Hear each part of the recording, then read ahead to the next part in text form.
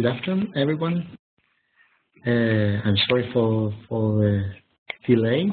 We are going to start now session. We are going to start today's webinar, Scientix Webinar, which is called Using Technology in the Field Rubber-Boot Schools.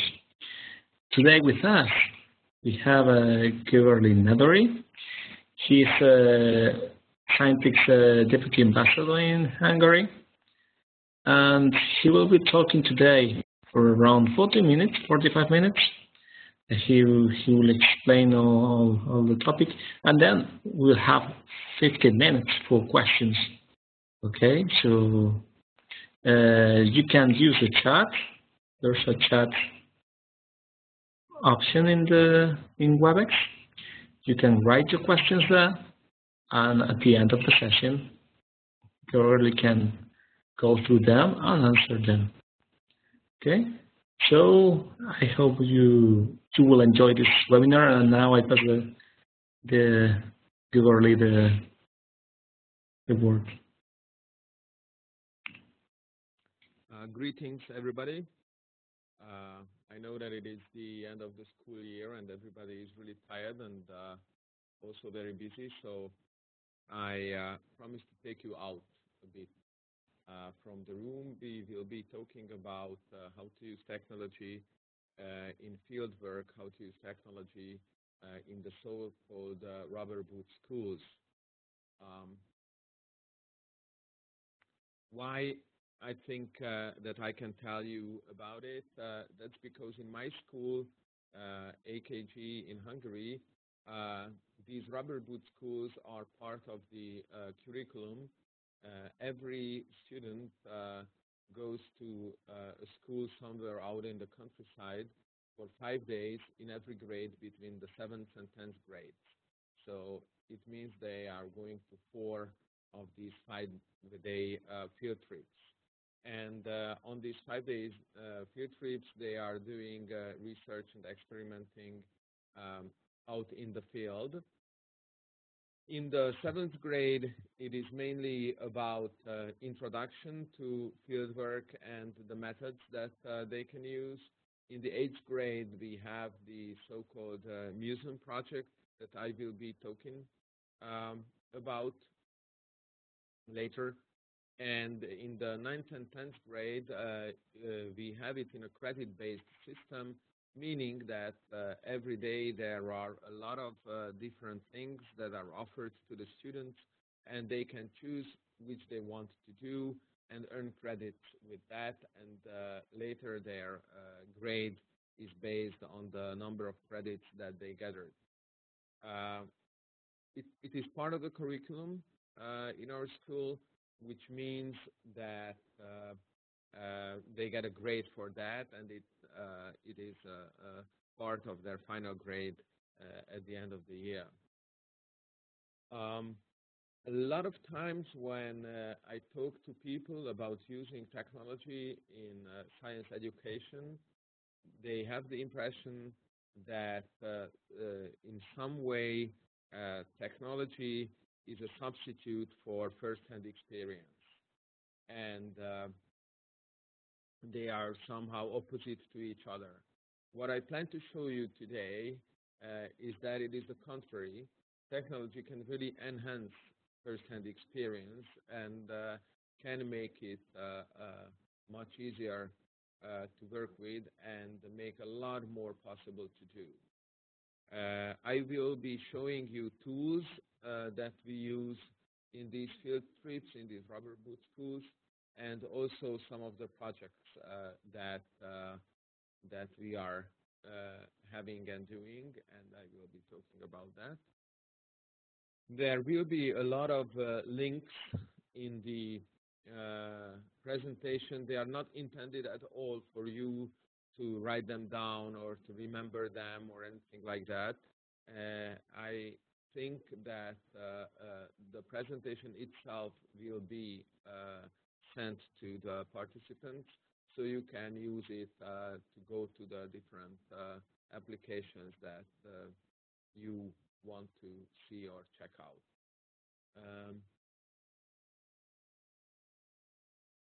So using technology, what does it mean using technology in these rubber boot schools?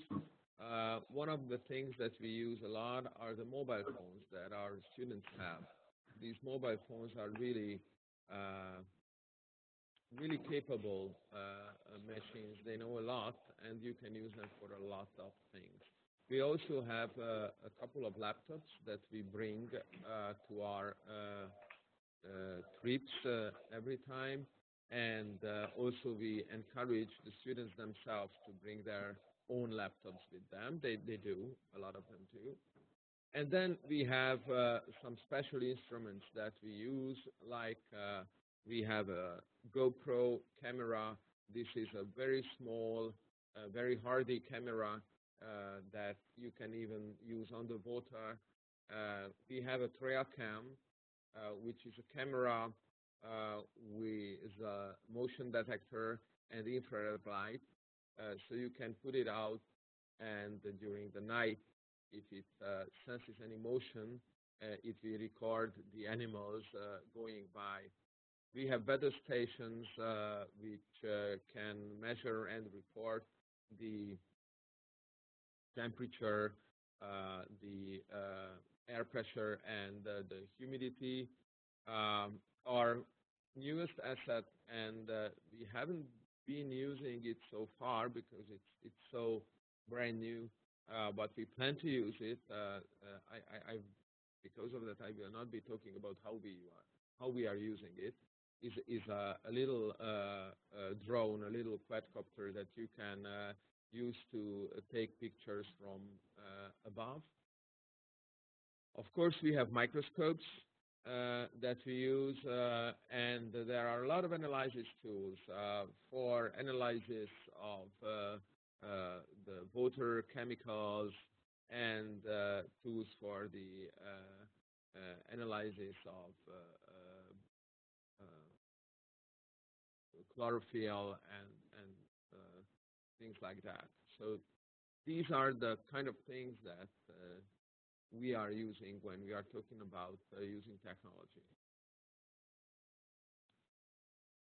So first of all, about the mobile phones. A lot of times people do not realize how powerful a machine they have in their pockets or in the pockets of their students. A lot of the students now have smartphones, and these smartphones have a lot of very good sensors.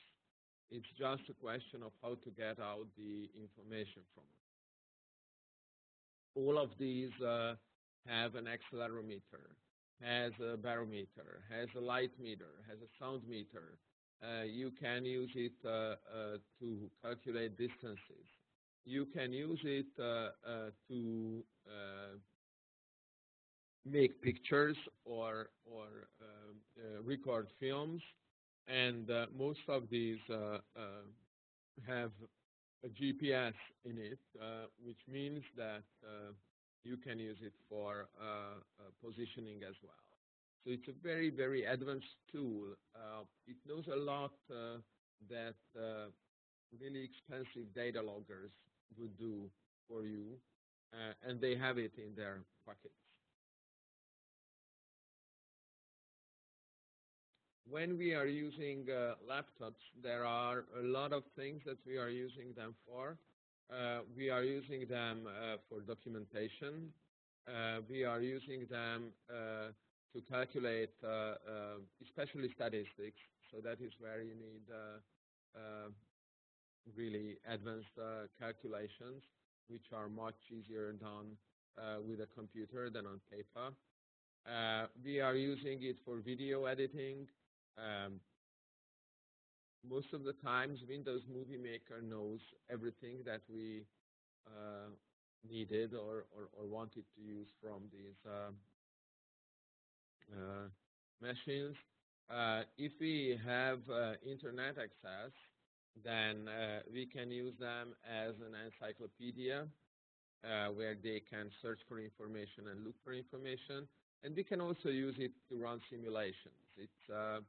It's nice if you study an ecosystem and then you have some properties of it, and then you look at the simulation that what would change if you change it in a way or another. So mostly these are the things that we use the laptops for. What you need to run a rubber boot school, a technology-enhanced rubber boot school, first of all, you need power. And actually, this is the most basic is on the top, and then we go to the less important ones. So need power. You need extension cords. It's really important because they will plug in their devices a lot. And then if you can have internet access, that's really nice. Some of the camps that we are going to have internet access, and they have a Wi-Fi there. And lately, we are using 3G mobile net, these little sticks that we can take with us. It's not that much of a data traffic that you are using in these camps. So even just looking at Wikipedia or some other websites is not really eating a lot of traffic. Of course, you have to make sure that your students are not using your mobile net to download movies and things like that. But for that, it is important to have in the beginning an understanding about why we have the internet there, and what we want to use it for, and how it is their own interest to use it for only the things that we agreed upon. And it's very good if you have a Wi-Fi. We have Wi-Fi routers where you can put in the mobile net stick, so we can broadcast the mobile net to a lot of devices. Also, just not to be too much of a temptation, what we usually do is that during the days, there are certain hours when they can work on the internet, and this Wi-Fi is only turned on at those times, so it's not on during all night or during all the time, only during the times when they are working using the internet. Also, with these routers, you have the opportunity to check on the traffic and check on the websites that they visited. Actually, we are not. We did not use this mobile net to give to each and every smartphone that the students have, only to our own laptops, and that's how they use it. So let's talk about the tools that we have. I think that most of the people are interested in that. What are we using and how are we using this? One thing that you can use is turning your a mobile phone into a data logger.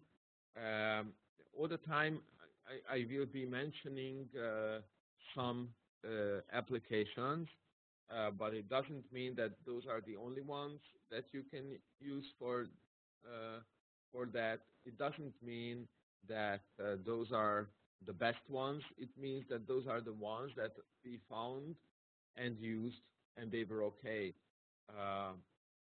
There can be better ones. There is a lot more of these.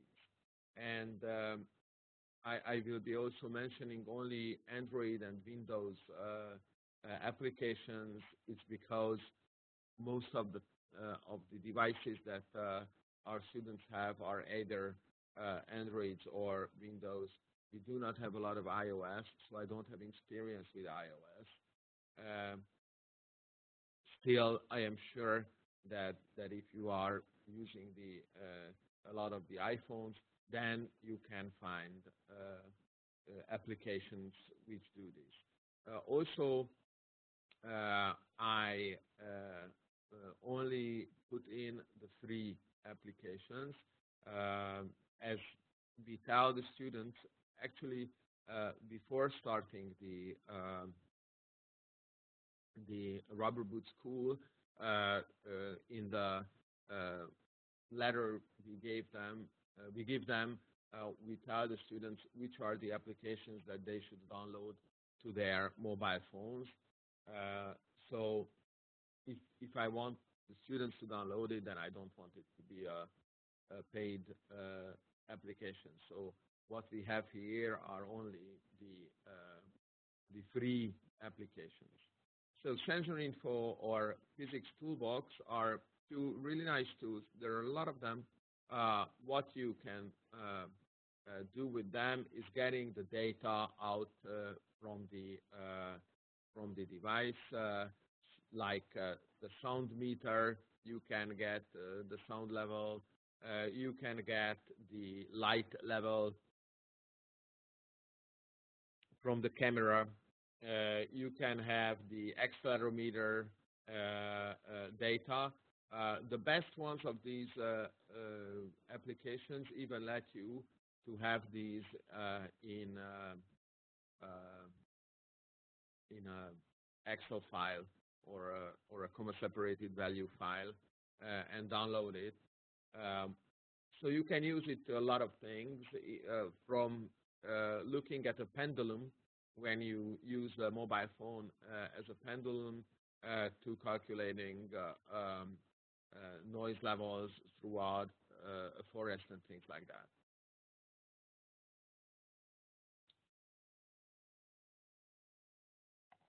The next one is an application, smart tools and jack-up tools that you can use to measure a lot of things. The two things that I liked it the most are the height and distance measurement tools. You can use them to measure the height of objects or the distance of objects. It's based on the angle of the camera, how you have to angle it to have on the camera, and it calculates from that the distance. And also you can use the level, the horizontal level finder from it. You can use the compass in these tools. So there are a lot of other options, but you will see that there are some projects where we really use this height and distance calculations. Global positioning. Most of the smartphones have global positioning systems in them, and most of them have maps in them. MyTracks is used to record your track, and then you can download it and put it on an online map. GPS Essentials does more or less the same. GPS Ruler is used to calculate distances based on the GPS data, and we used it to make maps. I will tell about it. Locus Free Maps and Trail Maps are two, one for the Windows and one for the Android, that I have listed here because you can use trail maps on them. Here in Hungary, I don't know if you have it in other countries. I think you should. In Hungary, we have a website which collects tracks of trails and makes a nice open map of it. So these tourist trails in the forests and mountains of the country can be downloaded to your mobile device.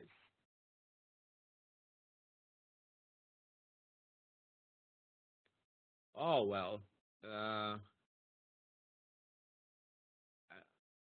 I got a question if I can share the links to the store apps in the chat box.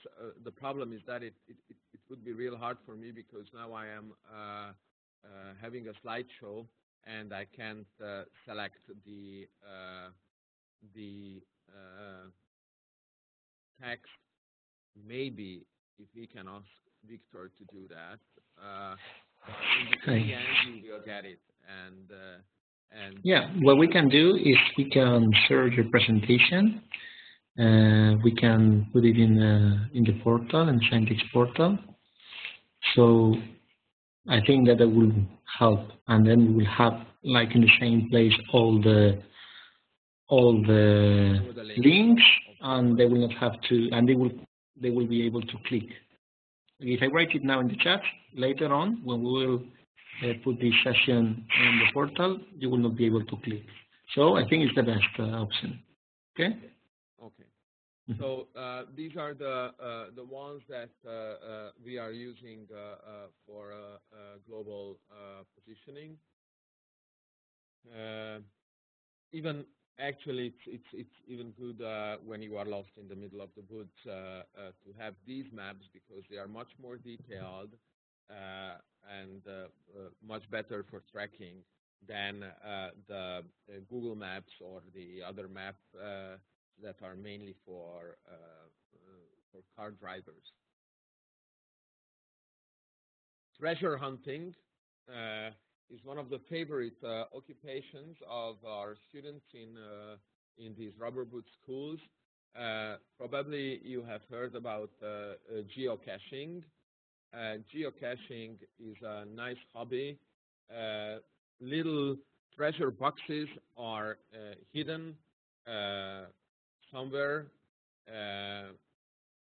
in Hungary, mostly in the countryside, and the GPS coordinates are on the website geocaching.com, or I guess every country has its own geocaching website because not all of the caches are on the geocaching.com website, and you can look for them and find this hidden treasure. The rule is that if you take something out from the box, you should put in something else. Usually these are small things like Kinder surprises or things like that in the boxes. Why I really like it is that there are two kind of ways that geocaching is thought about. One is more of a mystery or quiz type, where it's not that easy to find the thing, and the other way is a kind of a tourist guide, where the caches are hidden around something interesting.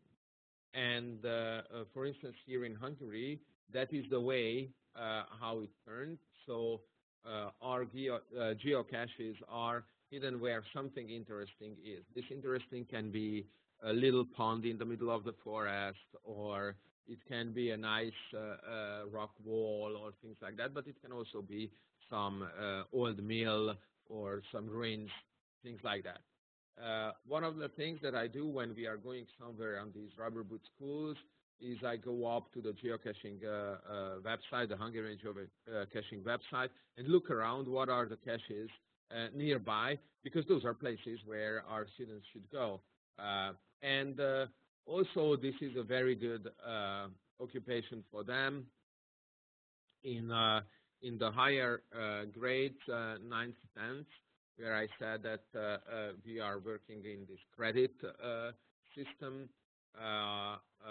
they can get credits for finding caches, geocaches, and it's amazing to see what a motivation it can be for students. So students who say that they are too tired to walk 5 kilometers in the woods, when it is about finding the caches, they don't even notice that they have walked 30 kilometers throughout the day to get 5 of these caches, and they are happy coming home and, of course, tired. So this is the thing that we use. And another treasure hunt is Munzi. Munzi, where there are no caches but little QR codes that you can find, and these QR codes you get points with. They are more in the urban areas, not out in the woods, but it can be also a nice game walking around and looking for them and finding the Munzies. So though using the GPS eats up a lot of battery life usually, so the mobile phones are not ideal for geocaching. There are those tracking GPSs which are much better for that, but they work. You can use them, and these applications can be really can be a great help for that. So looking at the sky, night or day. Looking at the sky at night, there are a lot of applications which help you identifying stars. So they give you a sky map, the actual sky map based on your location and based on the date and time. So a lot of our camps, in the evenings, the students identify different stars using the star map. Celestial camera and dioptra can be used during the daytime. They are actually sextants, so it's a kind of a digital sextant, and you can use it to measure the angle of the sun.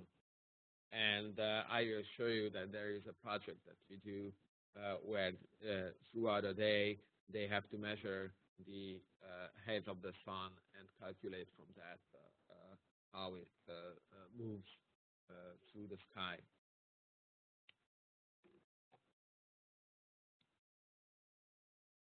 Okay, what's this? Identification of living beings can be real tough.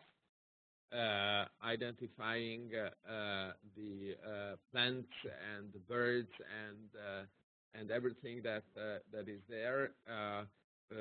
In my experience, the problem is that the professional identification books are too complex for the students. There are a lot of species in them that they won't ever meet, and they use really minuscule differences. They are very good for professional use, but not that good for an educational use. And when I first found that there are different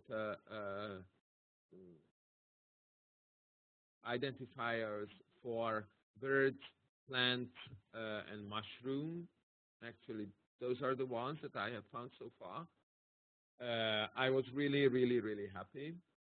These work in a way that you narrow down the characteristics, like you have a plant, and then you say that it has a white flower, and then you have only the white flower ones. It has 5 petals.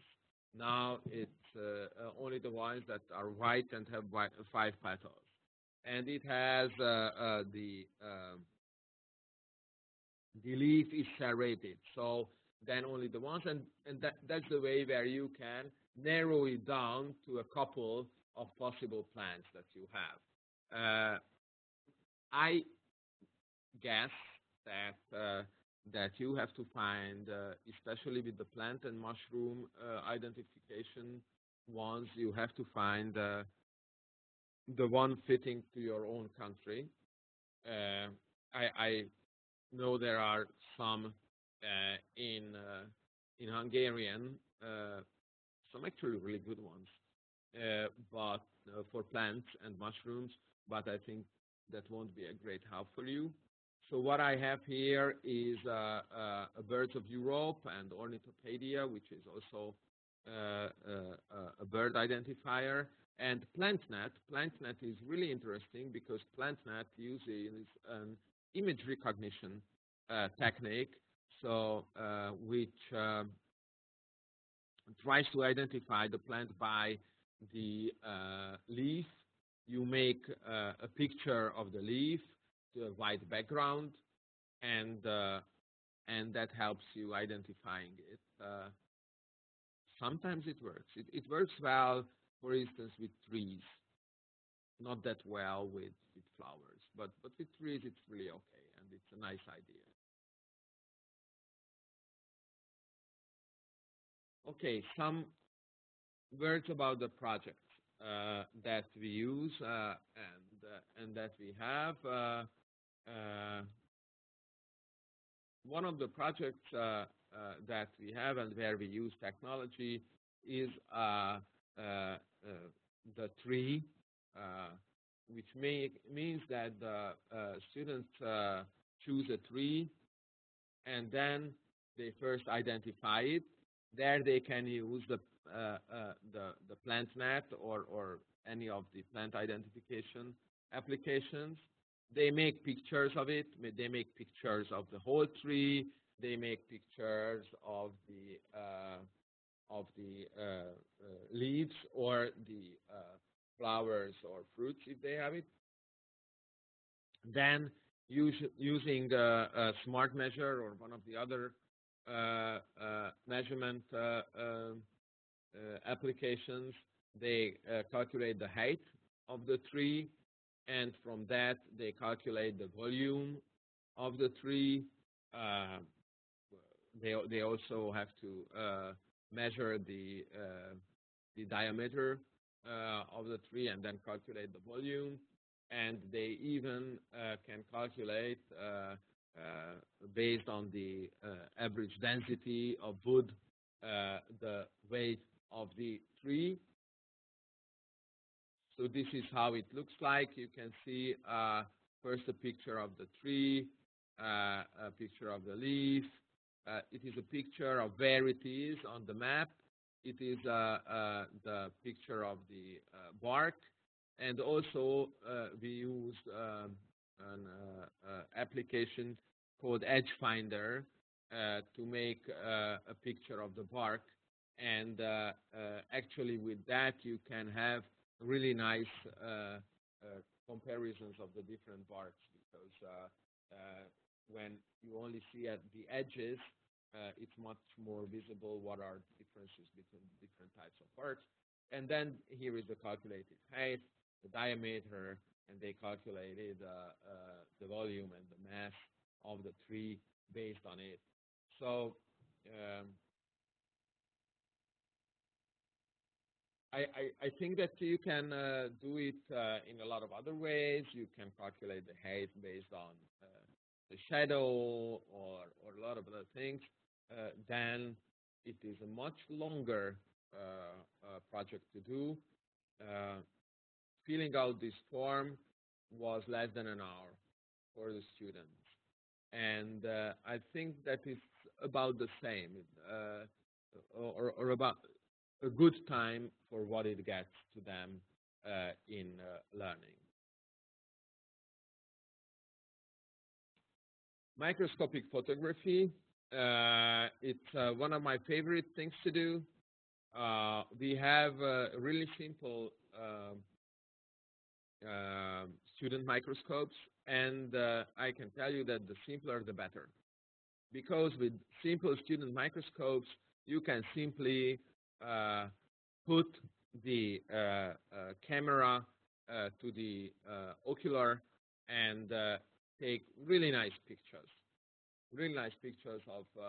of the things that you see there. What I like to do is getting samples from ponds and also getting samples from moss. If you what you have to do is that you put the moss in water for a day, and then squeeze it and use the water that you squeezed out from it, and you have a nice chance of seeing really wonderful rotifers and water bears, tardigrada as well. It's really nice, and making pictures of it helps the students to identify the parts and identify the animals as well. One of the problems with these that they are quick, so if you can make pictures of them, you have time to really look at them. Here are some of the pictures that our students did on these field trips. This is a larva found in water, and these you can see very nicely the eyes and all the nerves. This is the cut of a twig, and you can see the different types of cells in it. And this is a Daphnia found in a pond, and you can also identify the different parts of it. It's a Daphnia mother, actually. So, and these pictures were made with simple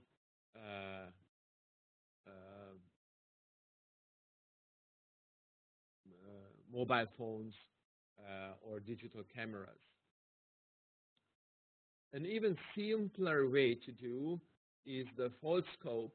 The foldscope actually is not a real microscope because it has only one lens in it, so it's actually a really good magnifier. But I guess you know that even Leeuwenhoek's so-called microscope was actually a magnifier. It had only one lens in it. So this foldscope is now in beta testing. It was invented in Stanford University, and the fun thing is that you can fold it from paper.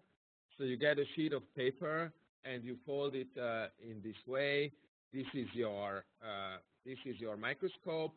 Here, this little part that you have to stick in where you have the lens, and here is the object that you are viewing, and simply you can put it to the light and look through it, and it's very nice. It has a magnification of about 100 or something like that, 100 times. And the other funny thing is that you can attach little magnets to it and put on your camera, I mean your mobile phone camera, and then make pictures with it. Here, this is the end of a seed of dandelion. You know, dandelion is that you can blow and it flies away. But here you can see that the very end of the seed has these little anchors in it, so it will stick into the ground. And one last thing that is really nice is that if you put to the foldscope not the camera of the mobile phone, bought the flashlight of the mobile phone. Then you can even project to the wall, and it works. It works, and they cost less than $10 or something like that. So they are really, really good for field work when you don't have to worry about it if one is broken. And also, it's nice that you can take pictures and take it with yourself. Okay, statistics. I like having my students an experience with calculating statistics and using real-life data for that. And here the laptops come handy when we gather data and do the analysis in Excel. Like the number of leaves in different bushes, or the size of the leaves. They measure the size of the leaves, and then they make a histogram of it. The height of trees, here they can use a smart measure to measure the height of the trees and then make statistics of it. Or also, if there is one nearby, sometimes we have students go to the cemetery and collect the data there, how long people lived, and then making statistics about it, or the common names, which were the common names in different decades in the village, and so on. It's really good that you have real data, so it's not something that you made up, and you can have nice ideas about it. Measuring the sun's angle using the digital sextant. So from morning to the evening, on every hour on the hour, they do this measurement and collect the data, and then they make a diagram of it. They calculate that how many degrees per hour did it change, and then they realize that the sun was the higher in the highest position at 1 p.m. and it's really good because then I tell them that okay, it can be because we learned that the sun is at the highest at noon, and it's really nice because some of the students say that okay, then it was a measurement mistake. Sometimes they even modify the data, and then I tell them that okay, look, we have summer daylight savings, and because of that, noon is at 1 p.m. So this is a nice project. Making a noise map using the noise level measurement applications. They can measure a lot of things, the noise of a tree when the wind is blowing, a cricket, and so on. And then what they make is that they make a nice presentation about it, of the different noise levels. Sometimes if we are close to a highway or something like that with the camp, we even make them drawing a map and then shining the different noise levels, the average noise levels at different parts, and then we see that how the highway affects noise. Making time-lapse movies can be really nice. You can do it with a GoPro camera, or you can do it with. There are a lot of applications for that for smartphones as well. What we did was that we made a time-lapse of clouds, simply putting the camera on a table upwards and having it there for a couple of hours, and then identifying the different types of clouds that we had, or there is that experiment that I always try to do, never really succeeded, is having this caddisfly larva, Trichoptera. They build, they live in the water, and they build these little tubes for themselves. And the thing is that if you take it off of this tube and you put it in a place where there are only paper, little pieces of paper or beads or anything like that, then it will build this tube, this housing for itself using those materials. And it would be nice to have a time-lapse movie of that. I had to realize that, okay, the way to do it is to have a living stream system, which means that you have a box with holes in it, and you put it into the stream, so the river flows through it. And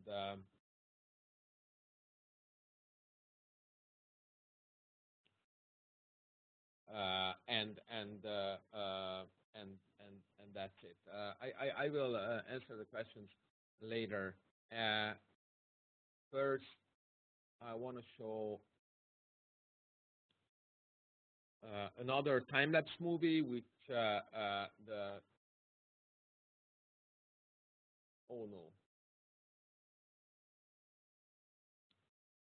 which the students themselves made.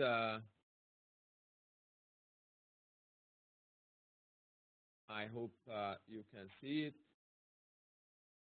This is this was that they built a three-dimensional map of the mountains where we were. First, they identified the levels on the map, and then they copied it to paper, cut it out from cardboard, and then painted it, and then built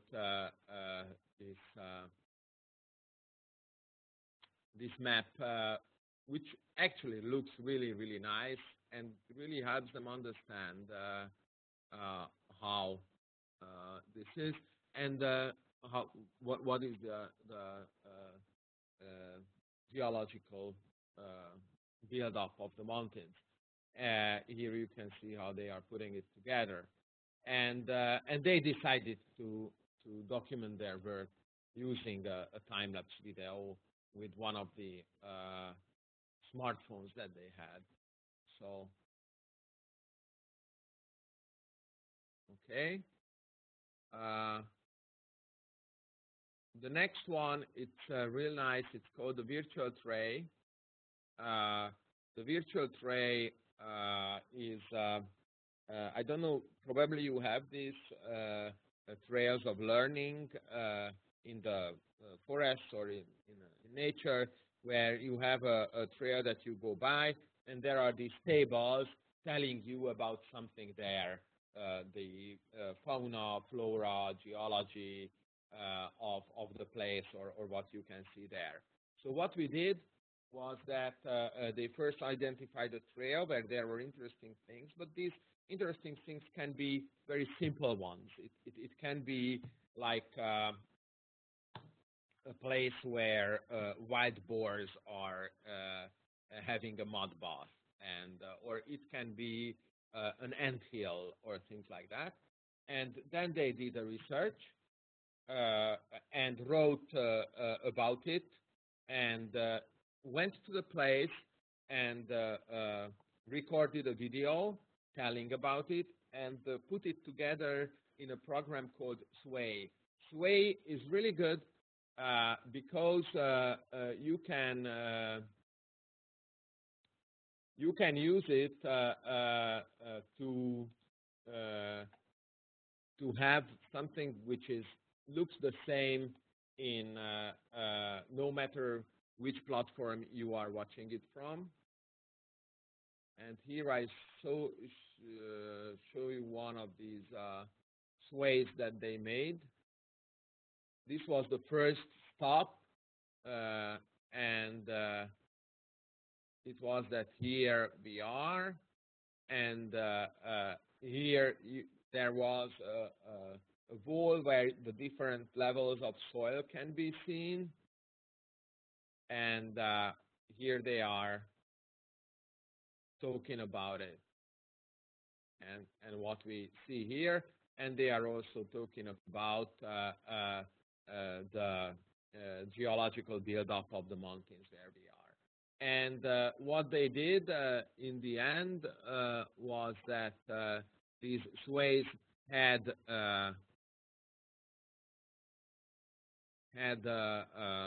QR codes that they put out. Okay, I will really quicken up. There are a lot of films that we make because it's very easy to have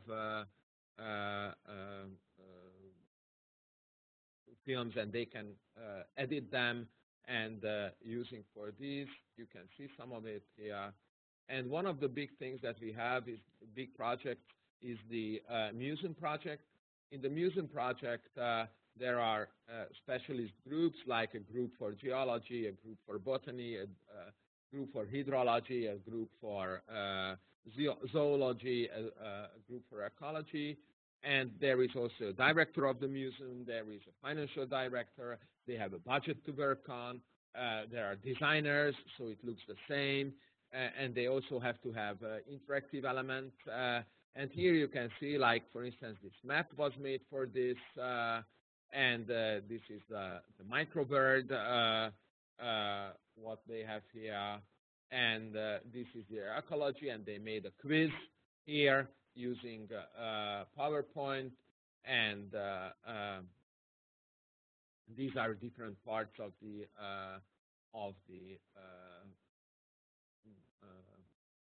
the museum. And at the end of the week, we have the great opening ceremony of the museum. Okay, just two things to show. I promise it will be quick. The special tools, what they can be used for.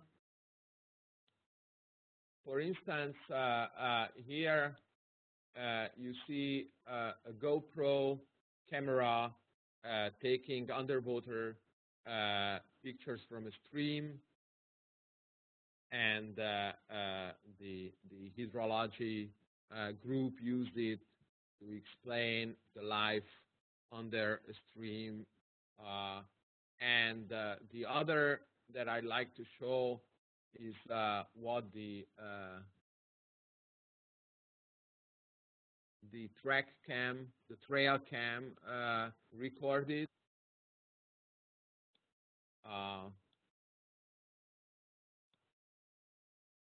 Here it is, and it's really nice because these are the kinds of animals that you don't meet usually.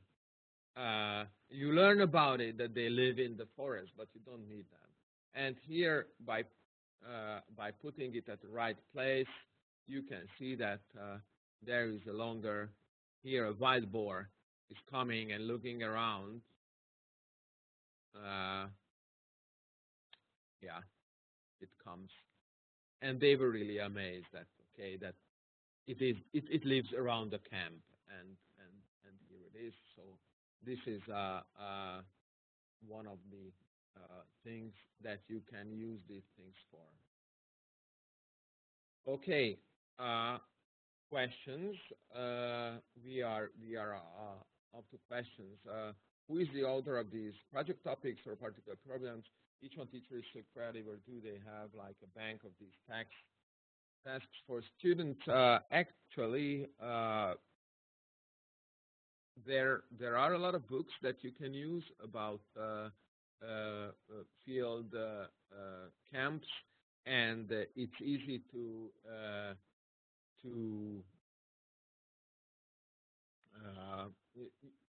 change it in a way so you use these ICT tools. But I have a colleague I work together with very closely, and most of these ideas are ours. So the thing is that we really, really, really easily get bored doing the same thing twice. So every year we are going. We have just calculated that this was the 50th camp or something like that, 50th of this rubber boot school that we made, and we are always coming up with good new ideas because otherwise we would be bored.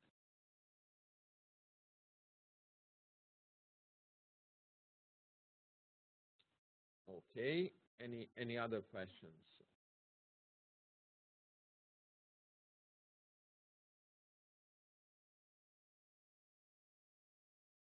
Yeah.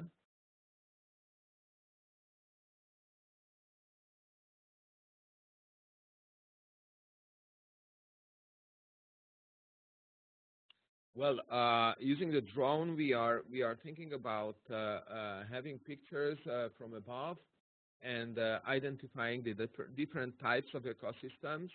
And the thing that we were thinking about is first having this aerial map, and then identifying the different ecosystems, and then doing research on the different ecosystems, on their diversity, on the types of plants there, and using the aerial map for that to sign where these are. So that is the plan for now. But I have to tell you that a lot of times you have these things, and you come up with the ideas in the meantime, what to use it for.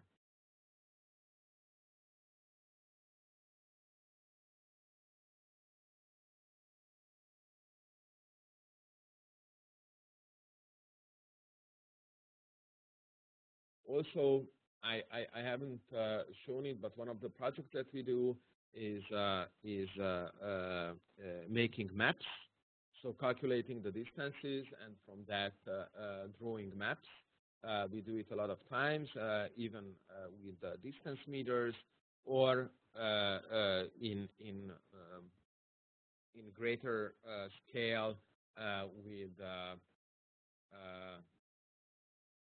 with GPS, and using an aerial photograph for that could be also. Yes, in my school, the system is that from the 7th to 10th grade, we have science as a complex subject. Excuse me, Gergely, can you say which question? I think they are doing it by private, maybe. Yeah, I see. But I don't see. I didn't see the question. Okay. So can you say it, maybe? The question is, now I get it. Okay. The question is that it looks like the different subjects are connected here, and whether it is a goal. Yes, it is a goal. In our school, from the 7th to 10th grade, the students have science as an integrated subject, and we have an emphasis on teaching them that the scientific method is about the same in all parts of the science, and that these are all connected together. So yes, it is really intentional to have different subjects together. Of course, when you have a rubber boot school, it will be biology heavy because there's life around you, but you can get in some or a lot of physics and geography, even chemistry there, and also a lot of engineering. I haven't told you, but we have engineering projects as well, where they have to be, because that's not so much about ICT, but we have projects where they have to build bridges or towers, and there it's an engineering problem.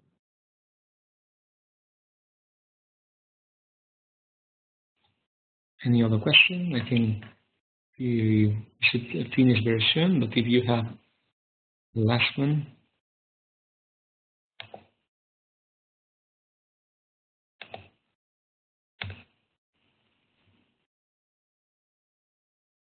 This one. Yeah, what we have is how many students and teachers are involved in these rubber boot schools every year. In one school, one of these, we have 2 grades. Complicated. We have 2 grades. The 2 grades are each 60 students, but they are not there at the same time. There is only 3 days when they are there together, and one of the grades starts 2 days before, and one of the grades finishes 2 days after the other. And so we have these 3 days with 120 students, and we have 60 for 2 days, and we have 2 science teachers there, and 8 other teachers who just help us with taking the students to eat and putting them to bed and things like that. So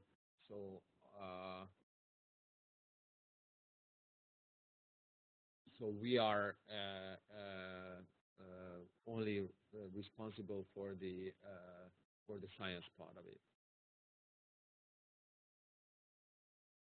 No, it is part of the school time. That's the question. It's part of the school time. What we have is that with the 9th and 10th graders, the first week of the school, at the very end of August, is the camp that we have. And with the 7th and 8th graders, it's the beginning of May. In the beginning of May, we have this maturity exam, and they can't be in the school anyway, so there we are going to these camps. So it is part of their school time. Yeah, it is also a part of the curriculum, so they get grades for what they do and so on. Okay. Thank you very much. Well, I found it interesting. Yeah. Well, people are saying it in the chat, but I wanted to thank you, Gergely, again. I found it very interesting too, and I can see that the rest of participants did. Well, I know they can. They will have the presentation, and they will have the recording in the portal. And so they can maybe contact you if they have more questions. They can find your email in the Scientix portal. Yeah. So okay. So well, thank you very much, everyone, for attending and for presenting. And I hope to see you in the next Scientix webinar. Bye. Bye.